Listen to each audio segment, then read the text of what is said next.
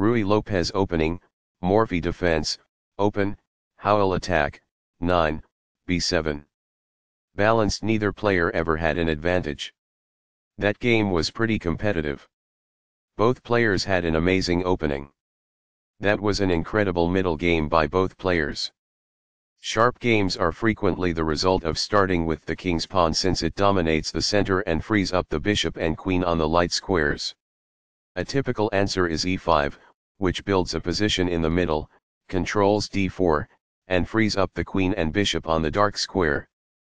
The move nf3 advances the knight toward the center, engages the e5 piece in combat, and sets up a castle. nc6 defends the pawn on e5, advances the knight toward the center, and scans the d4 square. The Ruy Lopez opening develops the bishop to immediately attack the knight on c6, the lone defender of the e5 pawn. a6 forces the bishop must choose between exchanging and withdrawing. ba4 safely retreats the bishop while keeping pressure on the knight. nf6 attacks the undefended e4 pawn and develops the knight at the same time. Castling gets the king out of the center and prepares to develop the rook to e1. nxe4 captures the undefended e4 pawn. d4 takes space in the center, attacks the e5 pawn and allows the dark squared bishop to develop. b5 takes space on the queen side and forces white's light squared bishop to b3. bb3 retreats the bishop to a more active square. d5 takes space in the center, protects the knight on e4 and allows the light squared bishop to develop. dxe5 captures the e5 pawn and attacks the important d6 and f6 squares. b6 develops the light squared bishop and defends the d5 pawn. qe2 develops the queen, attacks the knight on e4 and opens up the d1 square for the rook. b7 develops the bishop toward the center and prepares castling.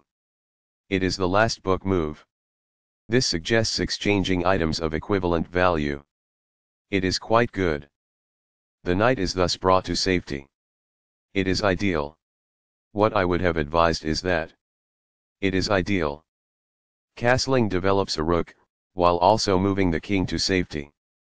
Castling to the same side of the board as the opponent tends to lead to less sharp positions as compared with opposite side castling. It is best. The best choice is this one. It is ideal. This keeps the material balance in check with good commerce. That's good. Recaptures. It is ideal. The rooks are linked by this, making it easier for them to work together in the future. That's good. That is a regrettable error.